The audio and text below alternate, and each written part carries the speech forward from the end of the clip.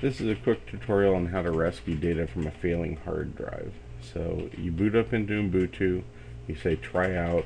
This happens to be Ubuntu 10.10. You can install whatever version you wish, or don't even install it, just boot off the CD-ROM and get into Linux. You click Places, Home Folder.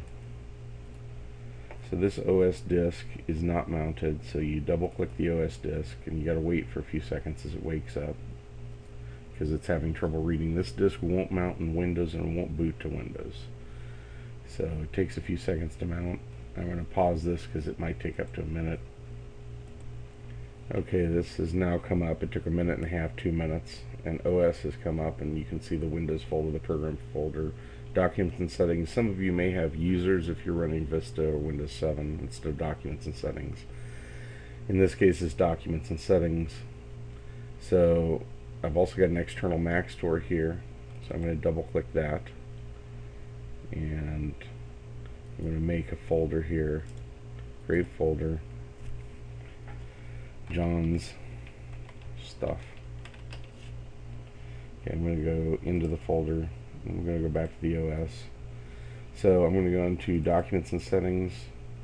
Here's user John. Took a while to get that, but here's all John's stuff. So you might have to hit Edit, View, Show Hidden Files in order to see application data and local settings.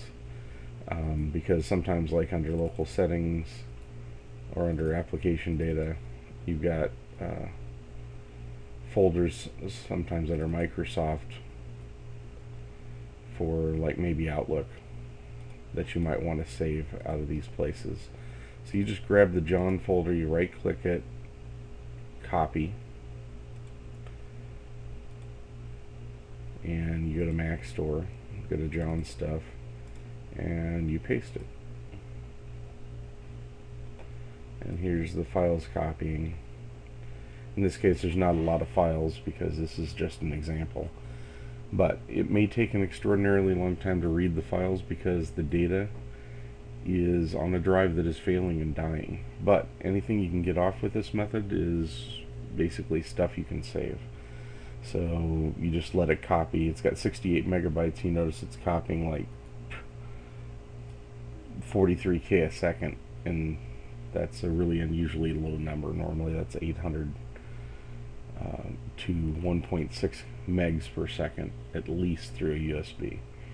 So it says it's going to take 40 minutes. You just pause it, let it finish, and when you're done, if you go to John's stuff, you can see the stuff on the Mac store. That's John's stuff. This is what it's copied so far. So that's how to rescue your data using Linux.